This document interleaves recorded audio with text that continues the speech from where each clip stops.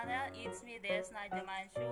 If you're a big fan of binjin couple, this video is for you. Please subscribe and don't forget to hit the notification bells for more updates. Hello everyone, welcome to my channel. Son YeJin and Hyun got married a few months later. They were blessed with a cute baby who would be their first child. Hyun and Son YeJin's first child is predicted to be born at the end of this year.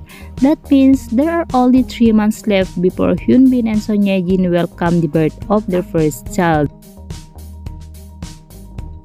Hyun is working hard to ensure his family's future.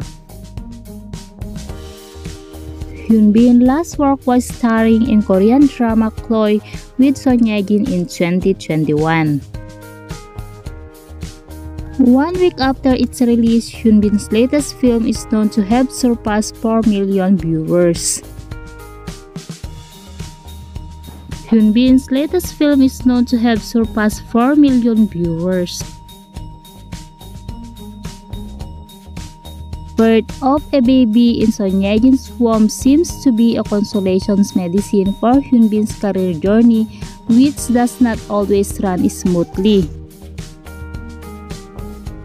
Hyun and Son YeJin expecting their first child in December.